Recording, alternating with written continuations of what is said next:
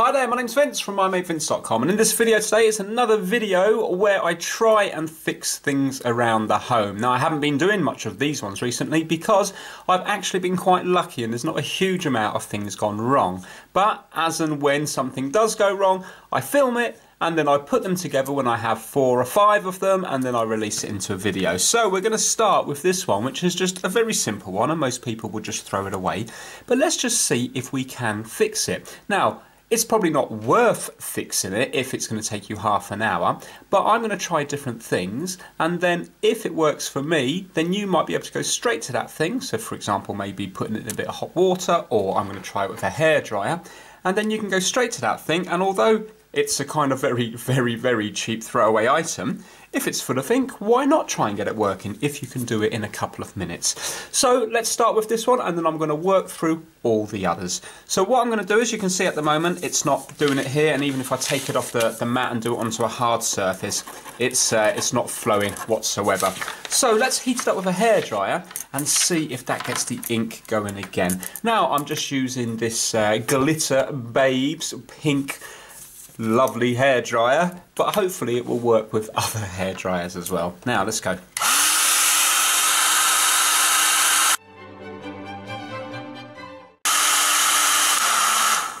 Right, okay, so that was probably about a minute or so. Now I was scribbling, oh, here we go. I was about to say I was scribbling on here, but it's not making a difference, but when I go onto here, it does.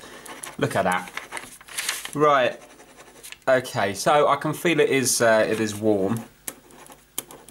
But see, you've got to get the heat into the ink, haven't you? And also I was concentrating a lot of the heat on the tip, because if it's gone hard here, basically this pen hasn't actually been used. I found it in a box off old stamps, so this hasn't been used since my eBay days. So I don't think this pen's been used for at least 3 years now. There you go, look at that, perfect. Right, one pen working again. And you know what? You're going to get a lot of use out of that, so it is worth spending a minute to heat it up on the hairdryer in order to get it to work again. I'm well happy with that. Right, let's move on to the next one. Okay, this next fix is this sink here. I don't know what's happened to it. There's some story about a needle or something fell down it. I've come home and basically this plug is jammed in, and when I push the thing at the back to lift the plug up, nothing's happening. So I don't want to force it, it seems to be kind of really jammed in, so I don't quite know what's going on, but let's zoom in and see if we can find out what's happening. So what I need to do is, I need to try to lever this up. Now I'm just going to use my nails, because it's such a fine seal, unless I get something like a very small needle, I'm going to find it hard to get in there. There we go, just lifted it up a tiny bit, so I should be able to work my nails around it. And then if I get it from a few different angles, it should come out. There we go, excellent. Right, let's see what's happened. So that's separated from there. I've just got some nail clippers here. Let's see if I can get this part out. I think I'm going to have to get some pliers. There should be a screw in there as well, and that's gone missing. So if I had to take a guess, I would say that everything's probably fallen down inside it. Screw going down the middle of there from memory. Well, actually the screw should be at the bottom there, and that should screw into there, I think. Let me get some pliers. Right, I've got some pliers now, so let's try and get this part out. There you go. Could do it for clean, actually. Actually, this is a good opportunity to clean in here. It's disgusting down there. Let me get some tissue. Right, if you don't like hair, look away. Oh god, it's really bad. Oh my god. Oh.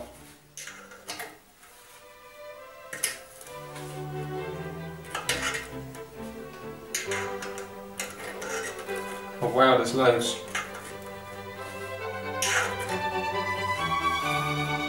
Actually, there's a lot more caught down low as well.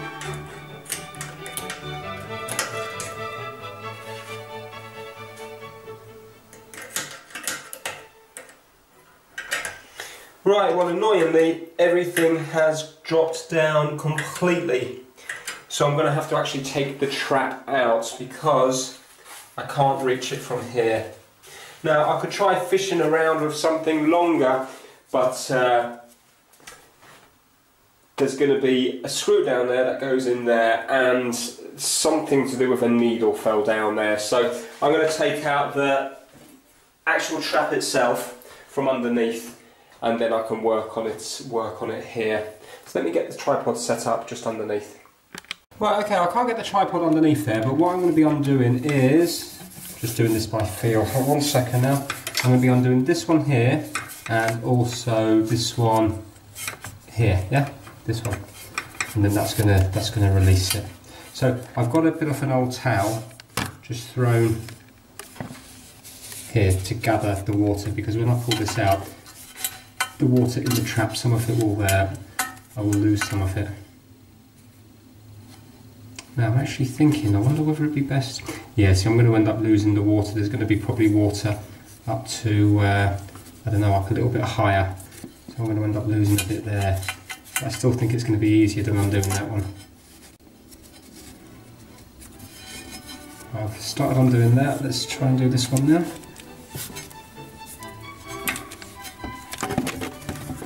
Apologies for the camera angle.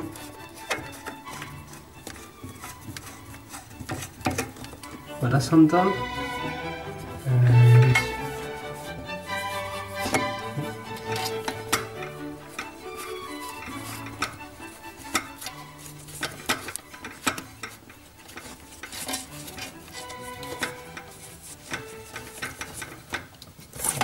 there we go. Oh, look at all that hair. Oh, disgusting.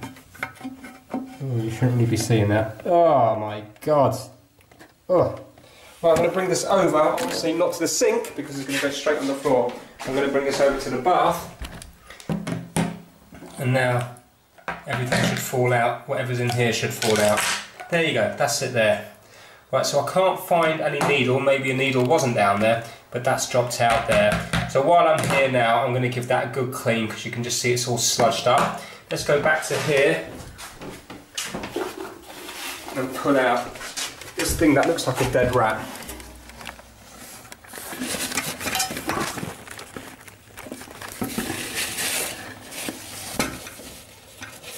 Needle might be in this part here. My god, it's completely clogged up. Oh my god, still coming. Wow. Okay, well, it's going to definitely drain quicker now, isn't it? Look at that. Disgusting.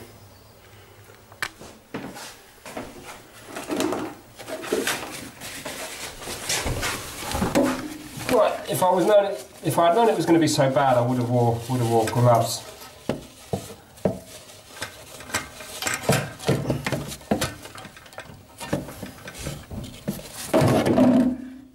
Actually, the whole pipe's out now, so I might as well just clean the whole pipe. It's come out of the one at the ground at the bottom. Right, okay, so it's time to get cleaning it all. And now it will drain a lot quicker. And it didn't actually smell, to be honest with you, but if there was any smells, you can imagine that it's going to be coming from something like that. So what I'm going to do is I'm just going to give it a good clean up with a tissue to begin with, and then get the shower and just hose it all down. In case you're confused, when I say needle, I don't mean like a needle to inject yourself. It would just be like a little sewing needle. In fact, there it is, down the bottom in there. Can you see the metal spike? So let's try and get that out.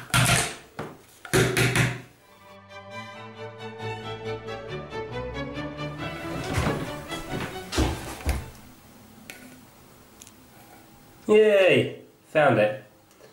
That's it. So let's put that to one side in case I stab myself. Right, I'm going to have to get a shower down to give that all a wash out.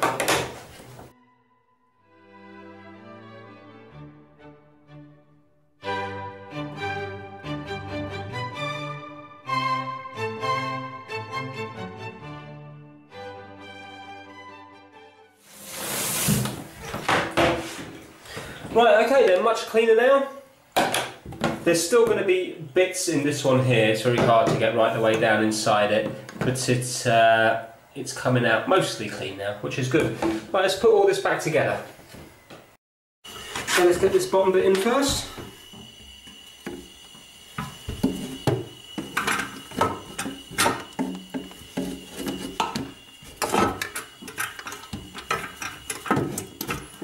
There we go. And now let's get the top bit in, and then I can make sure that that's pushed down to the correct place. It's going to be very hard to film this. I need 2 hands now to do it up. So basically what you've seen me do before, I'm just going to do the reverse of that.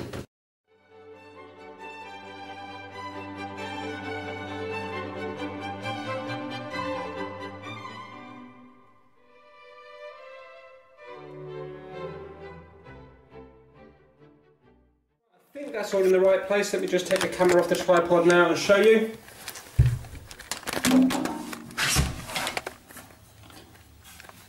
Okay, so from there it just goes down, around, and then just down the pipe into the ground. So let's put this plug mechanism back together. So I have to get this to go through this hole here so I can screw the top onto this bit.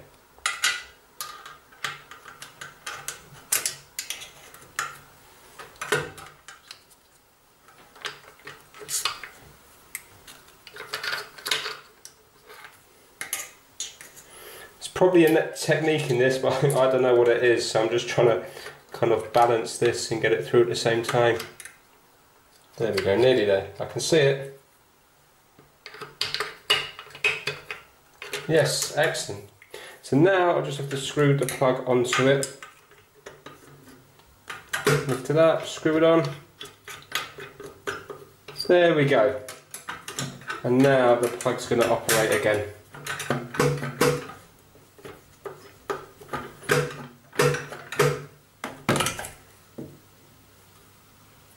Right, let's try that out. Just take the tripod away. Here we go now, let's see.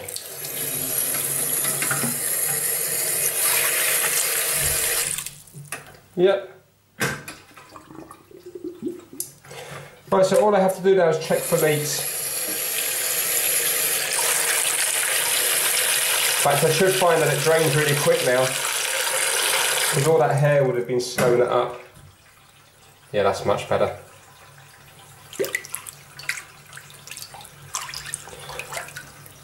Right, so that's it. I've just got to check for leaks. I don't need to film that bit. If there's any leaks, I'll just have to tighten it up a bit more, but I'm pretty sure it's going to be absolutely fine. So let's move on to the next one. Okay, here we have one of these pull-out beds, and it's got these drawers underneath that you can store stuff in. The problem is the drawers on their own are already quite hard to pull in and out, and then coupled with the fact that when you've got stuff in there, there's an awful lot of strain on these handles. So really it should have 2 handles here and here, like sort of pull handles to pull out. But it just came with these little ones here, and they're just screwed in. And what's happened is now this no longer grabs onto the thread of the screw. So ages ago I just put a little bit of sellotape round here, which lasted all of around 2 seconds. So what I'm going to try to do is a slightly more permanent fix. Now what I could do is, which I might have to do, is just use a thicker screw. I'm not sure if I'm going to have one or not, but it doesn't need a lot of depth to it because this screw doesn't stick out very far, but it needs to be a lot thicker because obviously now the thread in here has worn because the wood is relatively soft. But what I'm thinking about trying is one of these little pin plugs. Now, these pin plugs, if you haven't heard about these are actually really good.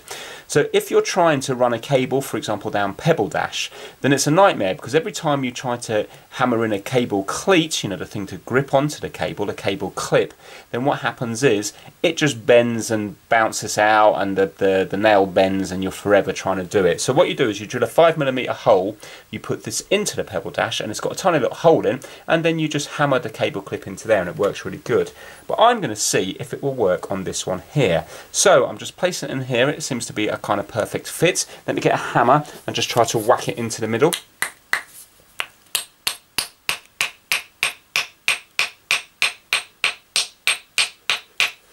Right, okay, so you can see now it's slightly proud, but I'm wondering when it goes in there whether it will all sort of squish out and stuff. So let's give it a go and see what happens. If not, what I'll have to do is I'll have to pull out this pin plug, and then I'll have to just cut a bit of it off and hammer it back in. So I'm just going to take off a little bit of this sellotape. There we go, it's off already. And now I'm going to try to screw it in and see what happens. Just get my screwdriver.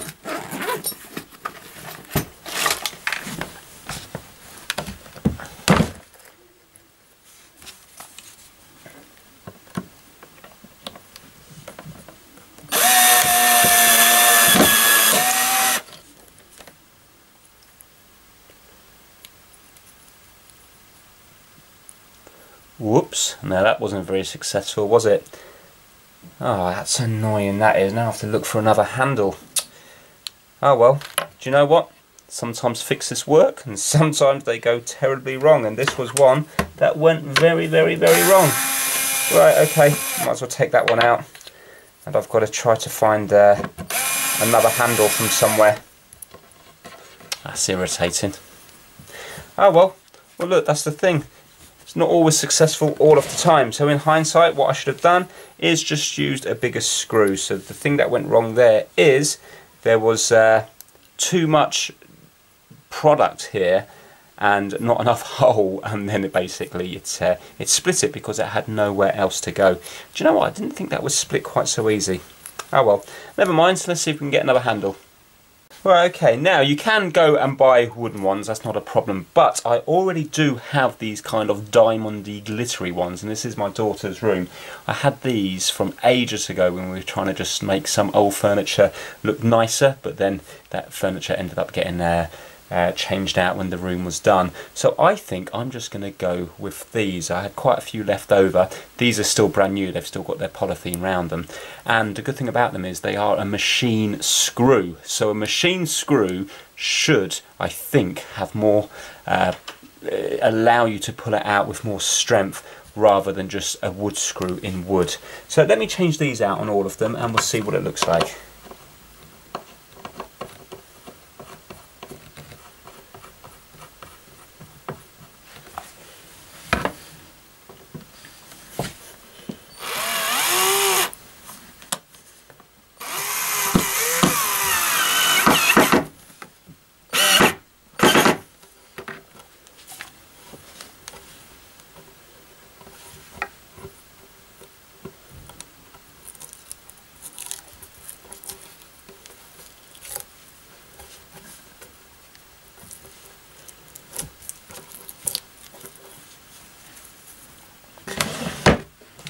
Well, I think they are actually going to look okay, and do you know what, I'm hoping that they're going to have more strength, so I just have to change. There's 4 of them, there's one up here and there's another 2 over the other side as well, so that'll keep me busy for a little bit.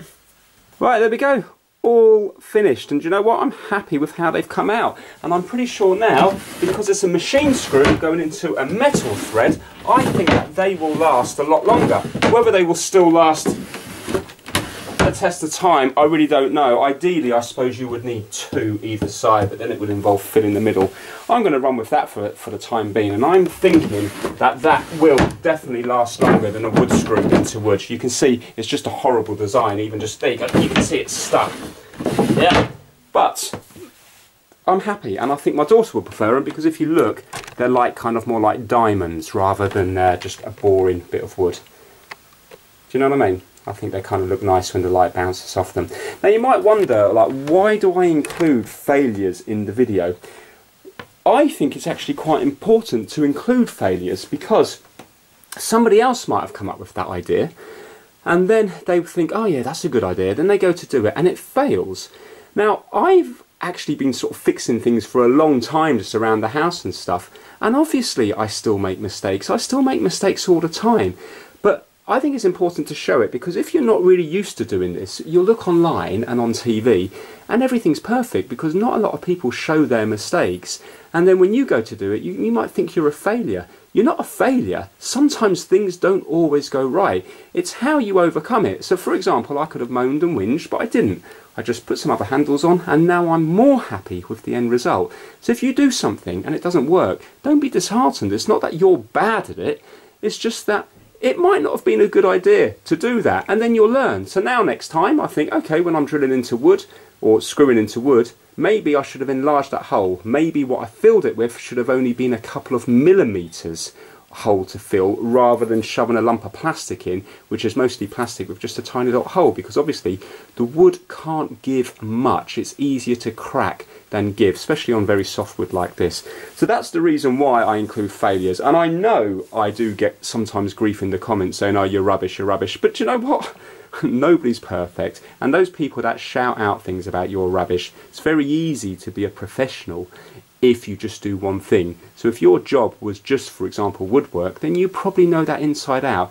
But maybe if that woodwork person starts to go and if they try to maybe weld up a car or do a painting or do something outside of their comfort zone, let's see how good they are then. So don't be disheartened by when you do things and they don't work out perfect.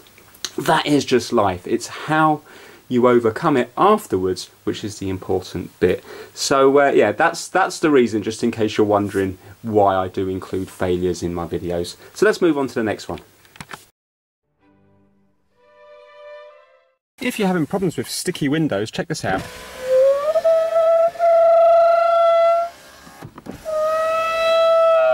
You can hear it's a horrible noise, and as well as that, sometimes it does get stuck and then forces it back down again, so the window kind of jutters. So what I'm going to do is I'm basically going to put the windows down. I'm going to clean all along the rubber seals there, and also up these edges here and up the back edges here. Okay, I've been giving it a good clean. You can see the amount of dirt that's come out of it. That used to be white. So now if you have a listen, it's getting better, but it's still not perfect. You can still hear a squeak. So now what I have to do is I have to go and buy some silicone spray. So I'm just going to get like the WD-40, but the silicone version of it, not the normal one, because that would just attract dirt over time. And also, I don't know if it's perfectly safe to use in rubber. So I'm going to use a silicone version, and then that will be safe to use in rubber, and it shouldn't attract dirt either. Okay, this is the stuff I bought here, WD-40, and you can see it's the silicone one, and it says on it that it's suitable for metal, plastic, rubber and wood, so it's going to be safe to use on rubber.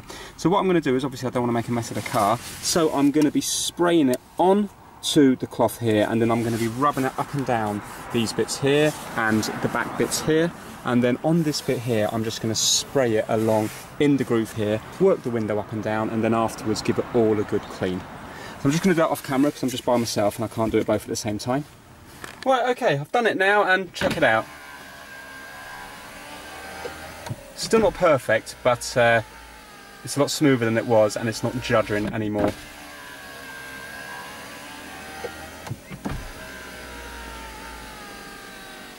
So I'm happy with that. I'm going to leave it at that now, so let's move on to the next one. If you find that your fuel filler cap is full of water, then the drain hole at the bottom's blocked. So get yourself some thin tubing and basically insert it into the hole. And then pull it out, and you will see that all the water will drain away.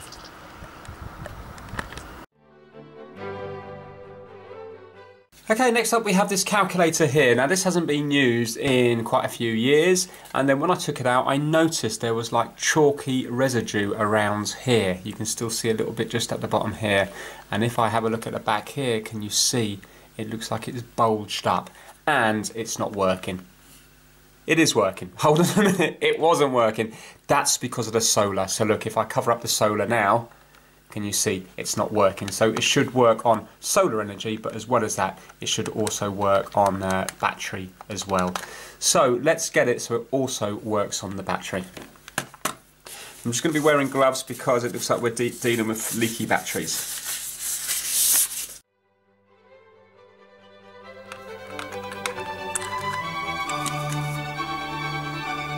Okay, well it doesn't look bad there. Let's have a look at the other side of it.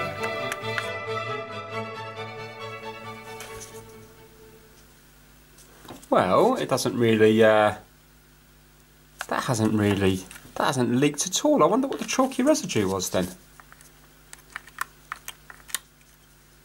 Maybe it just needs a new battery.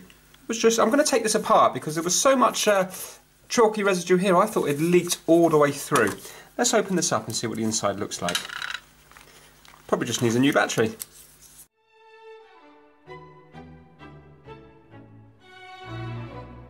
a little bit of corrosion there. Can you see just there? But nothing compared to what was on the front of it. This isn't really made to be taken apart because you can see that there's going to be holes here, and they've kind of put the plastic through and then basically crushed it down again, so I'd have to break each of them in order to get this off. But I don't think now, looking at the corrosion here, that it was anything to do with the thing at the front, and I think I know what it is. I'm having a look at that there. Have a look here. Can you see there's a white bit and it's flaky? Look, did you see that? I'll tell you what that is, I know now. It's flour. So basically the weighing scales was kept on top of the shelf near this. So what's obviously happened is somebody's been weighing out pancakes or something with flour, and then the bits of flour have come down and fallen onto it. Right, while I'm here, I'm just going to get a little bit of white vinegar just to clean up that corrosion, and let's see if I've got a spare battery to pop into it. Right, so I'm just going to spray some white vinegar on it. The reason I'm doing this is because the battery will be an alkaline, so you're going to need an acid to try to neutralise it. I'm just going to put a tiny, tiny little bit on it.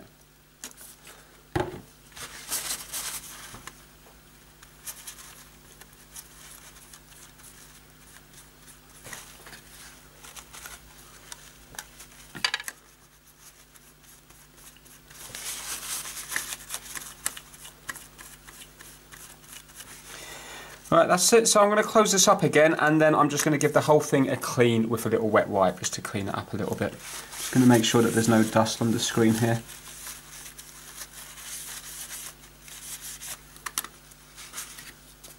And just clean the inside here, it looks a bit dirty.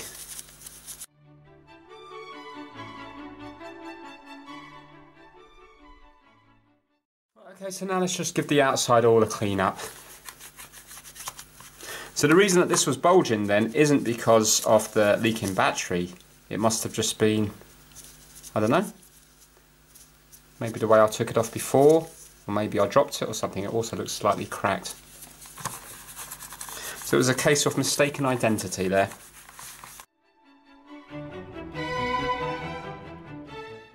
Okay, so let's put a new battery in. So what I've got is my Pound Shop special. So every now and then I just buy all these, I call them watch batteries, but there's these tiny little cells here, just from the Pound Shop. They're not good quality at all, but, you know, they're so cheap, and sometimes they do last a year or a couple of years, so they're not actually as bad as you might think they are. But sometimes you can get ones that are leaking already before you even put them in, or they can be duds. So this is the broken one here. Let's just measure that. Right, so that's showing 1.4 volts. Let's have a look at this one here. 1.54. Okay. Okay, so that's in nice. Let's just pop the back on. That's it, locked into place again. Not great, that. Right, let's see what's happening. Let's cover up the solar, turn it on. There we go. On, and I'm completely covering that up. 2 times 8 equals 16. 4 times 9, 36.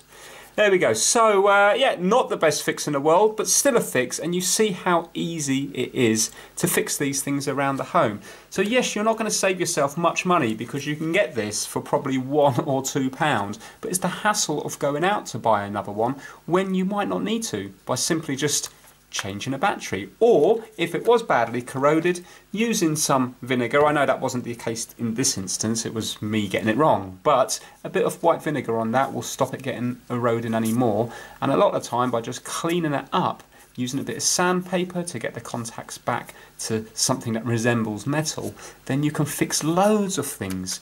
Leaky batteries cause so many problems, but it's actually a lot of the times very easy to fix. And in some cases you can even buy new springs and stuff like that if it's too far gone to fix it. So that is it. If you enjoyed it, please give it a thumbs up and please subscribe for more trying to fix videos. Take care. Bye now.